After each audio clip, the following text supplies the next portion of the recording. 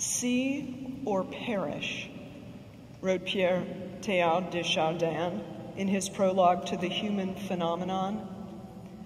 See or perish. Let's consider this direction for our first week in Lent. Imagine Jesus going into the desert and our going with him and learning to see more clearly. And the Spirit immediately drove him out into the wilderness. He was in the wilderness for 40 days, tempted by Satan, and he was with the wild beasts, and the angels waited on him. We are all invited to his desert campsite this Lent. Today's readings remind us of our belovedness and our purity upon entering the desert. Noah's flood, Jesus' baptism, and our own. In good conscience, all of these prepare us for the challenge ahead. The change of landscape, crossing from the river into the wilderness, invites us to look more closely, to see more fully the trouble as well as the angels around us. It's a rude awakening from the wet cleansing of baptism to the dry, dangerous desert. Hot during the day and cold at night, the desert is so inhospitable that one doesn't go unprepared or without good reason.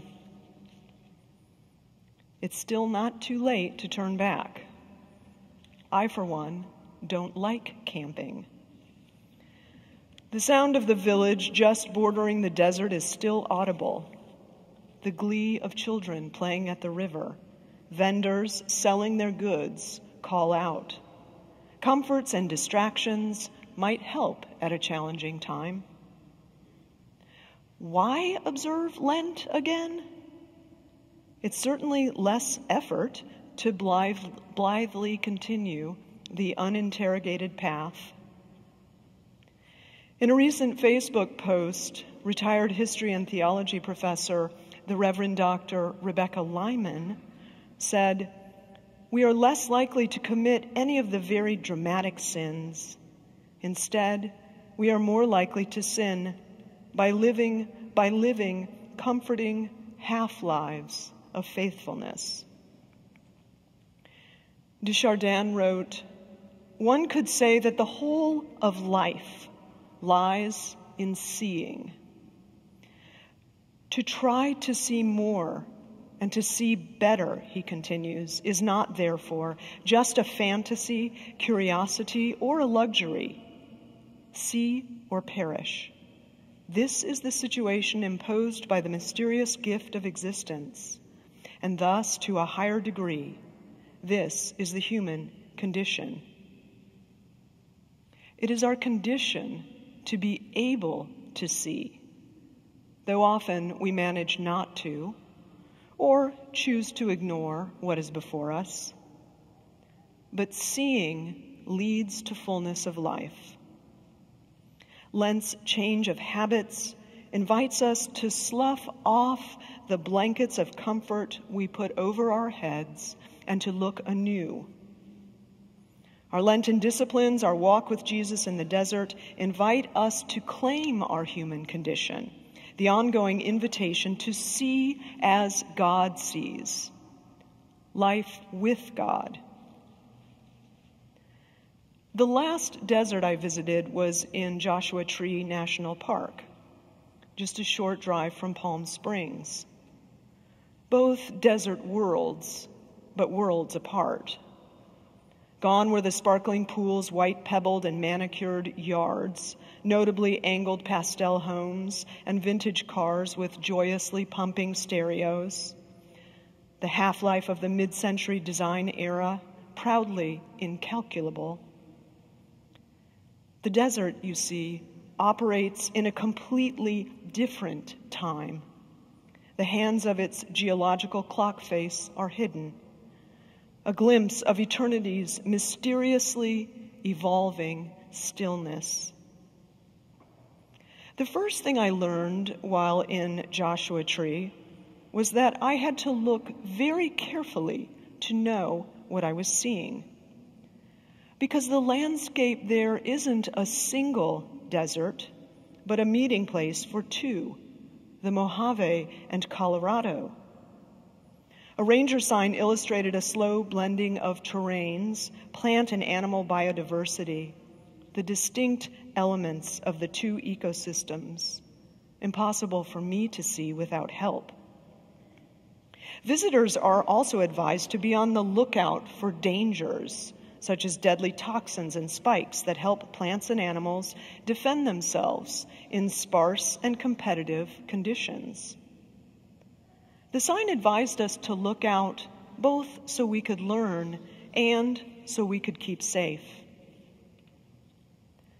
Much like the delights and dangers of the desert call for careful attention, our invitation to Lent is also to see carefully and in a new way, to see the things that enliven us and to get out of the way of those that deaden. In this simplified Lenten season where excess is dampened and indulgences are muted, we can notice, like a changing interior landscape, thoughts and habits that encroach on our life with God. I'm told the New York Times has an article casting light on Lent, so in balance, I'll draw from the 4th century Times, written by my favorite early contemplative, Evagrius Ponticus. He wrote a lot about how our thoughts often hijack us from life with God. In one of his 153 texts on prayer, Evagrius wrote in a way evocative of our time in the desert. When the demons see you truly eager to pray, they suggest an imaginary need for various things, and then stir up your remembrance of these things, inciting the intellect to go after them. And when it fails to find them, it becomes very depressed and miserable. And when the intellect is at prayer, the demons keep filling it with the thought of these things, so that it tries to discover more about them, and thus loses the fruitfulness of its prayer. Have you been there? I know I have. How do your thoughts trip you up?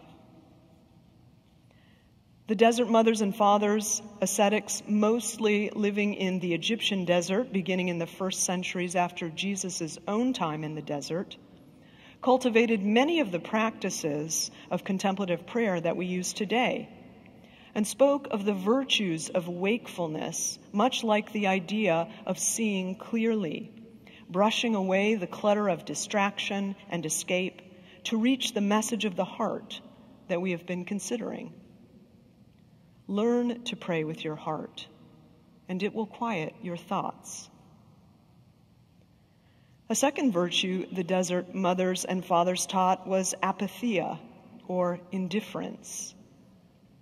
Through indifference, they taught, one sees and then dismisses the ego. In so doing, one opens oneself up to what really matters, life with the divine.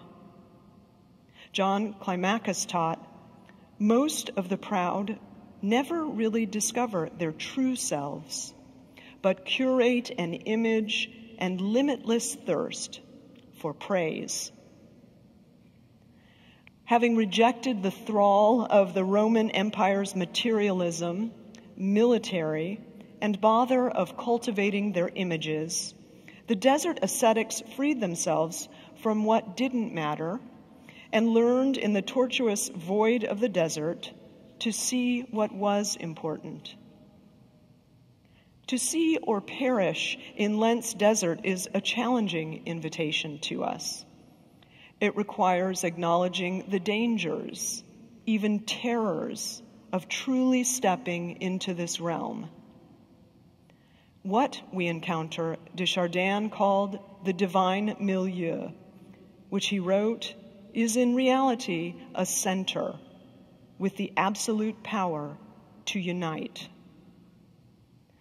The center point of life with God calls us to see anew.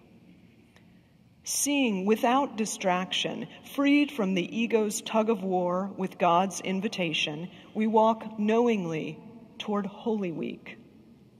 On the path, like Jesus amid angels in the desert, we will find ourselves held by the Spirit.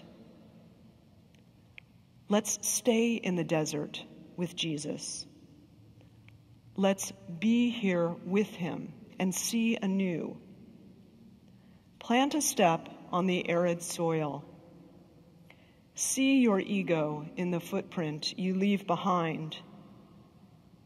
With the next step, open your heart. Be unconcerned with distractions and look with new eyes. See with the divine.